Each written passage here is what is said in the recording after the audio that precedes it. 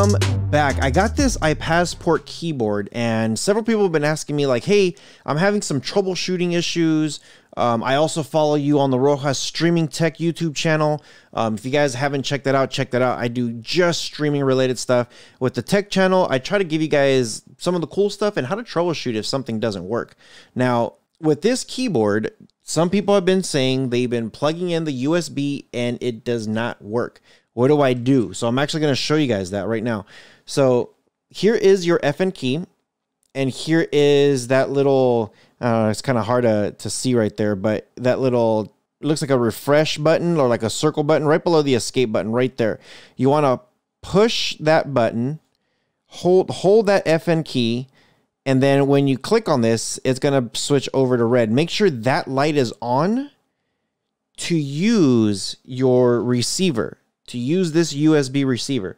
If you plug this into the MeetCool, NVIDIA, your computer, whatever, you need to be sure that if you click on any button, that little red light is on. That means it's going to connect to this.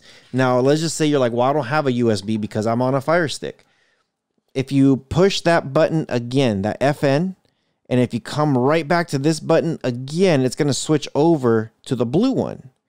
So let go, and right now it's not highlighted because I do have it connected, and I'll show you guys here, to my NVIDIA Shield. I have it connected to my NVIDIA Shield.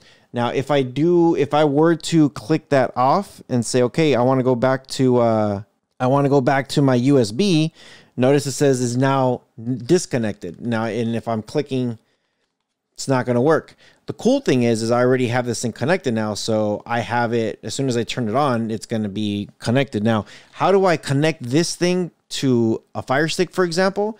Use your Fire Stick remote, go all the way over to settings, come down here to controllers and Bluetooth devices, go to other Bluetooth devices. Now, as you can see, I already have this one here.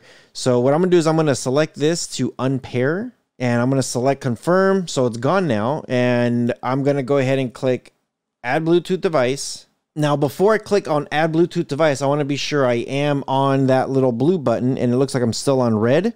So I'm going to go FN. I'm going to click on that button, make sure I'm on blue. So now my Bluetooth button is on. Notice I'm moving it. Nothing's connected. So I'm going to go back to my Fire Stick, click on Bluetooth. There it is right there. Bluetooth keyboard, come down, select it. Give it a few seconds. It's going to say you are now connected, and now I should be able to use this remote. So pretty easy. Look at this. Like, this thing works amazing. Really, really good. So I wanted to give you guys like that troubleshooting video just in case, because I did have a few people that were just like, I'm confused. I don't know how to fix it. I saw you do it on the other channel. So hopefully this helps you out. Very, very simple and straight to the point. This thing works amazing. Again, you could go USB or you could go full on Bluetooth. Hope you guys have gotten some information out of this one. You guys take care of each other, and I'll see you guys in the next one. Take care, guys.